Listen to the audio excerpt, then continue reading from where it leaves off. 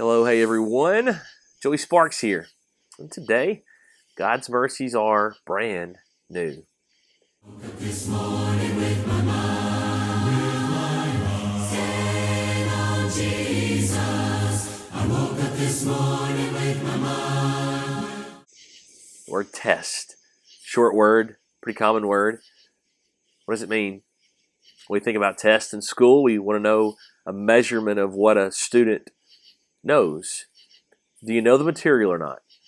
Do you know the facts? Do you know the processes? Do you know the critical thinking that's necessary to have mastered this subject? We think about testing strength, the strength of a chain, the strength of a rope, the strength of some kind of platform perhaps that we want to put something on. We test it to see if it's strong enough. We find, of course, that vernacular used in the spiritual sense in the New Testament because our faith is indeed tested. God allows us to be tested.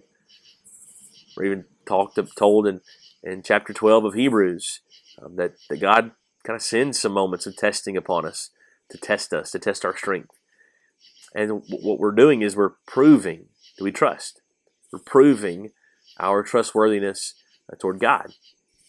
When you get to 1 John, John uses the word test in chapter 4 about the spirits, about the messages that they would hear about God.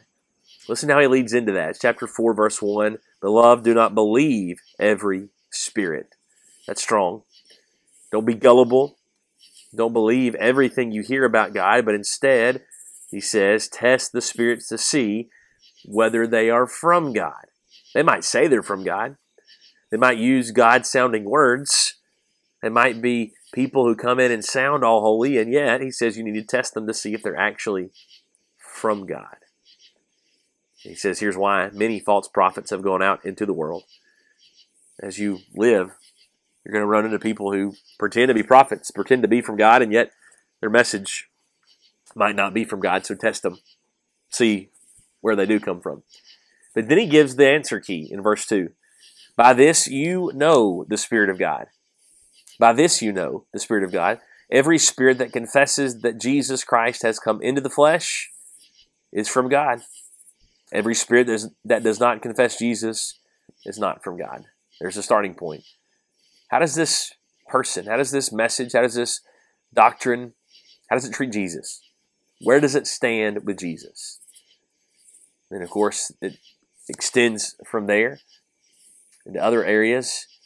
Where does it stand on Jesus? Is he from God? Is he in the flesh?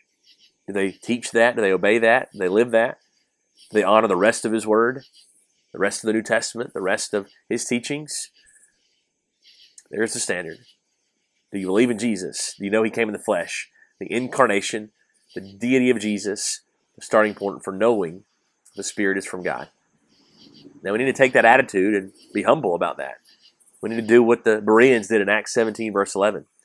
And just not automatically believe everything that we are told by others, by those who would maybe even claim to be from God. But instead, do we know that it is from God?